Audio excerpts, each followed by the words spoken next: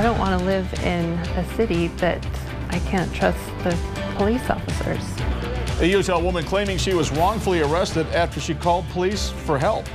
Good evening. Thanks for watching 2 News at 10. A Davis County woman claiming police violated her civil rights when they handcuffed her and patted her down after a traffic accident. The woman says she called 911 after she was hurt in a car accident, but ended up being wrongfully arrested and searched. Christina Flores live with more on the story for us. And Christina, if this woman was the victim of a crash, why did the officer end up arresting her?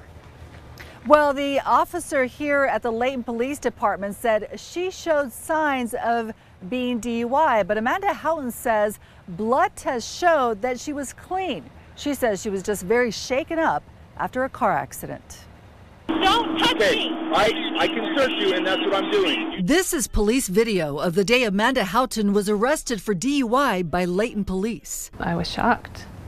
Who arrests a sober person for a DUI? Amanda says the search of her body Can I ask what that is? Yes, your eyes. should not have happened either. I felt violated. It was July 25th.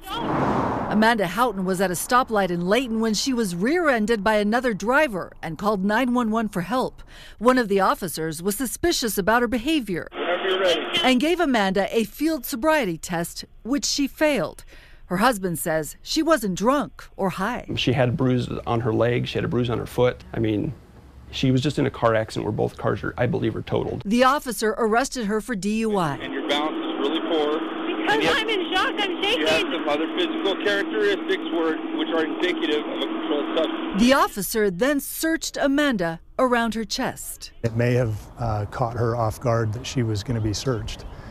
But she was under arrest, and that's standard practice. Anytime somebody gets arrested, they're going to be searched. Lieutenant Travis Lyman says even though blood tests later showed that Amanda had no drugs or alcohol in her system, the arrest was by the book. I understand the standard of probable cause that he reached. Amanda's attorney disagrees. I think what this amounted to was an unconstitutional search of a woman without a necessity to do it. The next time I think I need help, I probably will think twice about calling the police. Even though the 2 sets of blood tests showed Amanda was clean, the city of Layton has not dropped that DUI charge yet. She has a court hearing next month where she will ask the judge to drop the charges. Aside from that, she has pursued legal action against Layton City